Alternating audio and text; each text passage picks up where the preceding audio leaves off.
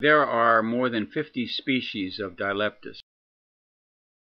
Many of these have a long prehensile proboscis, which is used in feeding. Typically, the proboscis is highly flexible and is used to sweep through wide angles in search of particles which it may ingest. The body of the organism is the only limit to the degree of sweep, which can easily cover 330 degrees.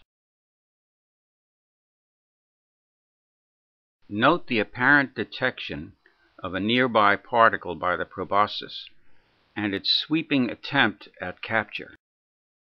Note that the organism persists in flailing movements of the proboscis until it succeeds in capturing two particles and pushing them into the cytopharynx.